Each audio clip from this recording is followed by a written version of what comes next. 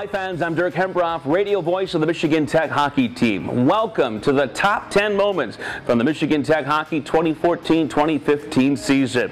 The countdown gets started with Tech's 4-2 win over Ferris State in the 50th annual Great Lakes Invitational at Joe Louis Arena in Detroit.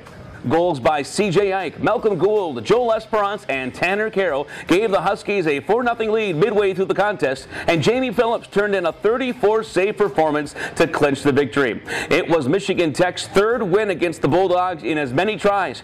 Join us tomorrow as we unveil the 9th most memorable moment of the 2014-15 season.